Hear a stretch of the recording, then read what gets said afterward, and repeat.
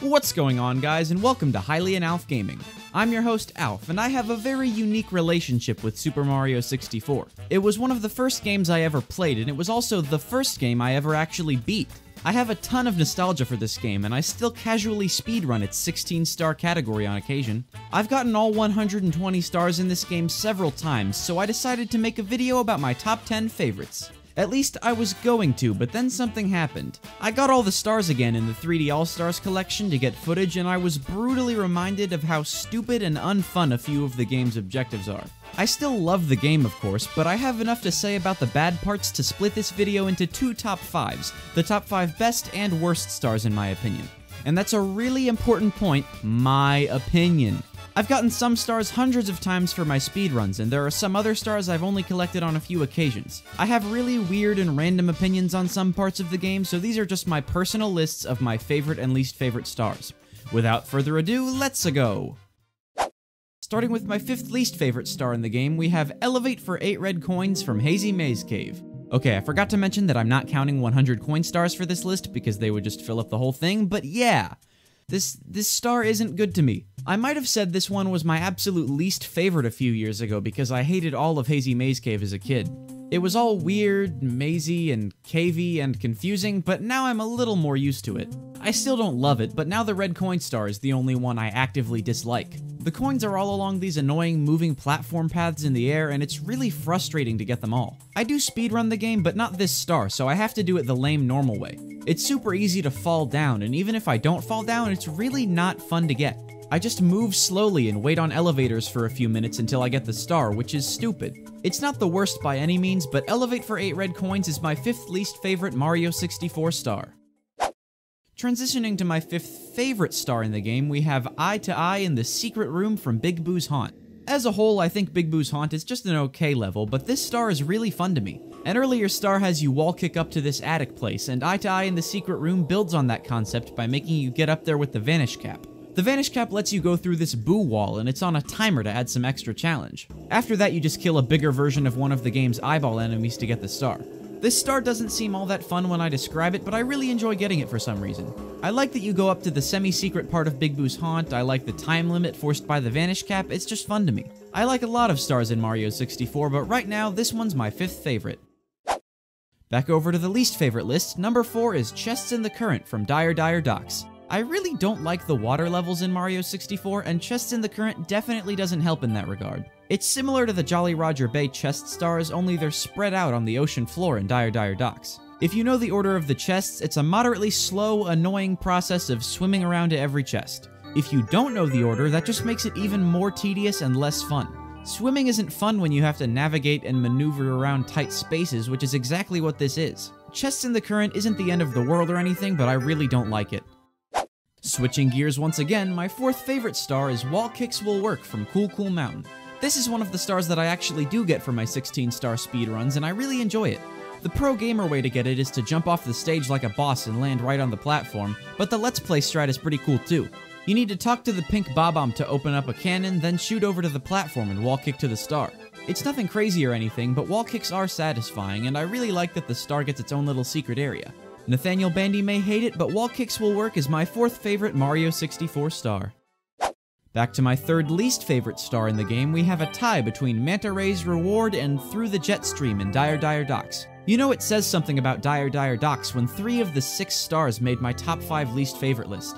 The reason this spot is a tie is that both stars essentially use the same awful mechanic. These stars once again make use of swimming through tight areas, only now you have to precisely navigate these annoying bubble rings. You need to swim through 5 in a row to get each star, once trailing behind a Manta Ray and once swimming into bubbles that push you up.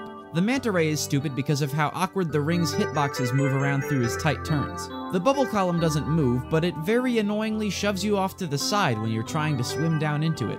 These stars are basically the same and they're both trash, which is why they're tied for my 3rd least favorite. Now moving on to my third favorite star, it's Shoot to the Island in the Sky from Bob-omb Battlefield. This is a very simple star, it really just acts as an introduction to the concept of using cannons, but I really love it. All you have to do is shoot up to this floating island and grab the star, but there's also naturally a fun speedrunning way to do it. The real reason I put this one on the list is for the floating island itself. I think it's super cool that there's just a landmass up in the sky, and it's also used for 3 stars. There's also a cannon and a wing cap up there, so 4-year-old me would often spend minutes on end just shooting myself out of the cannon and flying around. Maybe the star itself isn't that special, but the island it sits upon is important enough to make it my third favorite star in the game. Switching to my second least favorite star, we have Snowman's Lost His Head from Cool Cool Mountain. This probably seems like a weird choice to most of you. After all, you just sort of lead the snowman's body to his head and grab the star. In theory, it's super easy, and maybe I'm just missing something, but the star doesn't, work. The mechanic at play here doesn't function properly. I've never had to get this star in a speedrun, but every time I get it for a playthrough, it takes me at least a few tries to get the body under the head. I'll stand where I feel like I should, and then, whoop, didn't work. Okay, I'll try again from this angle, and nope, he just rolls right on past me. I'm probably just petty and bad, but I don't care. This video is my opinion, and I think this star should go screw itself. We're getting really close now. My second favorite star is Hot-Footed into the Volcano from Lethal Lava Land. Lethal Lava Land has a bunch of quick, fun stars, and this one is my favorite of the bunch. I wish I remembered what it was like to find this star for the first time because it's super cool. You jump into the super dangerous looking volcano and open up a whole new part of the stage. There are 2 stars inside the volcano, but I like this one best. The obstacle course to the top is short and sweet, and just the right amount of challenge for my tastes. Which for my child brain means hardly any challenge, but whatever. I love this star, and it's my second favorite in the game. And now, the first of 2 number 1 picks for this video, my least favorite star in my most favorite game is Pyramid Puzzle from Shifting Sandland. I generally think Shifting Sandland is a decently interesting, fun level to play in, but Pyramid Puzzle is just so terrible to me. It's one of those touch all 5 secret stars, which are usually okay if you know where the secrets are. In Pyramid Puzzle though, I really don't know what the devs were thinking. You need to collect 5 coins by jumping down onto these stupid, tiny floating platforms, and it's an absolute chore. You basically have to approach them from the top, which means falling down onto them blindly and hoping for the best. You can try to scope it out a little with the Mario Cam, but it really doesn't make it less difficult. And then when you inevitably screw up and miss a platform, you fall all the way down. If you planned ahead and entered the pyramid through the top, you can go kill yourself and respawn next to the first platform. This is still really annoying, and it's the best outcome. Every other scenario forces you to climb all the way back up the long obstacle course that is the pyramid. It's just a mess, it's not fun, it's annoying, it has awkward movement, it's everything that makes a bad star all rolled up into one. Maybe you disagree, but Pyramid Puzzle is my least favorite non-100 coin star in all of Super Mario 64. But we're not done yet, because my favorite star in the game is Mysterious Mountainside from Tall Tall Mountain. Tall Tall Mountain might have the most fun overall collection of stars in the game, but Mysterious Mountainside is an absolute joy to collect. If you're a real pro, you can cheese the star and jump down from this ledge. Pretty neat discovery, but the real way to get it is so much cooler. There's a secret entrance in the side of the mountain, and it leads to a giant slide. It's the third and final slide in the game, and it's really great. It's bigger, it's longer, it's challenging, it's super cool, and it's really fun. The slide spits you out by the star, and that's that. I don't have a whole lot to say about Mysterious Mountainside. The description really speaks for itself. It's a big slide, it's in a great level, it's awesome. My opinions change all the time based on which stars I got most recently, but after freshly getting all 120 of them, I have to say that Mysterious Mountainside is my favorite star in my favorite game. Thanks for watching, everyone. It was hard for me to make this list because there are so many more stars I'd love to talk about, but I'm happy with my final choices. Remember to tell me your favorite and least favorite Mario 64 stars down in the comments below, like and subscribe if you enjoyed, and have a great day.